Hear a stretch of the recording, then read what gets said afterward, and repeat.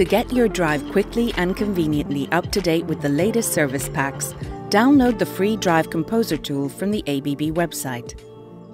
Once you've downloaded the Drive Composer, you're ready for the update. Ensure that your laptop is connected to an external power supply before starting the work. Connect the USB cable to your laptop as well as to the control panel of the drive. Make sure there's a point-to-point connection from the control panel to one drive only. Ensure that the drive is powered on.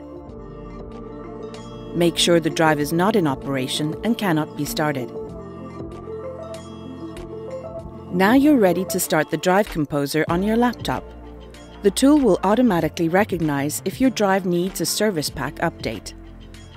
Click on the recommended service pack and, if you wish, choose to make a backup. Follow the instructions given.